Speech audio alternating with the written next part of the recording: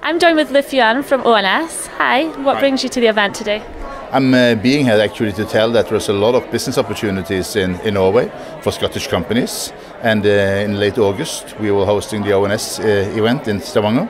The world will be there, and I hope there's going to be a lot of people from Aberdeen as well.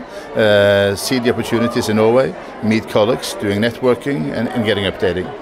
How important are events like this to show people more about the Norway market? This is excellent, and it's so much nice people here.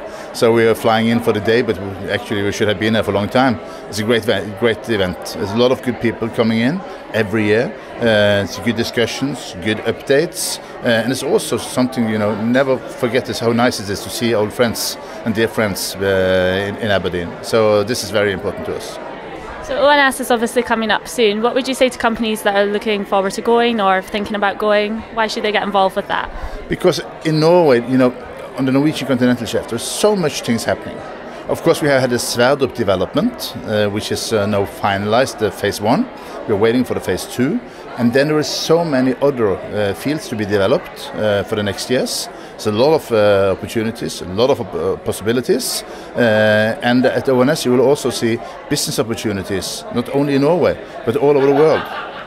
Russian companies will be there, Chinese companies will be there, French companies will be there. They're all going to be there. And if you're coming to Norway, if you meet these companies at ONS, then you will be able to do business with them wherever in the world it should be. There's a big focus at the moment on innovation and digitalization and new technology. What can we expect to see at ONS? You're going to see that even ONS has innovated, and innovate is our main team. So we have decided, and we are discussing how to innovate, not only in the aspect of technology, but also about leadership, which is extremely important.